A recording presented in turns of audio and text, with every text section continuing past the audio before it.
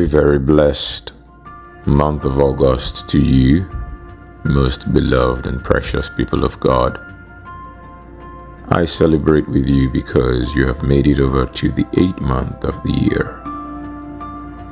God has been gracious. God has been good.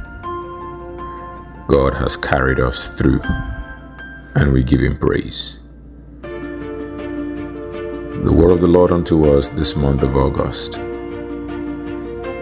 is Romans chapter 6 and verse 4. It says, "Just as Christ was raised up from the dead by the glory of the Father, even so we also should walk in newness of life."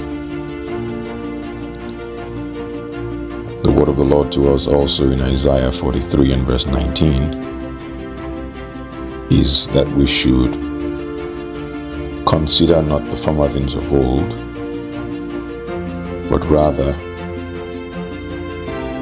we should behold, because God will do a new thing, and it will spring forth.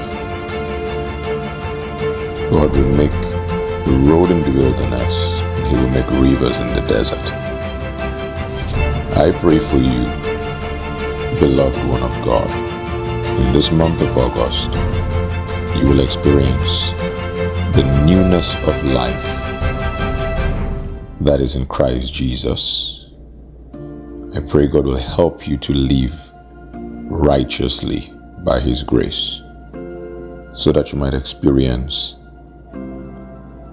rivers in the desert and roads in the wilderness. In Jesus' name, amen.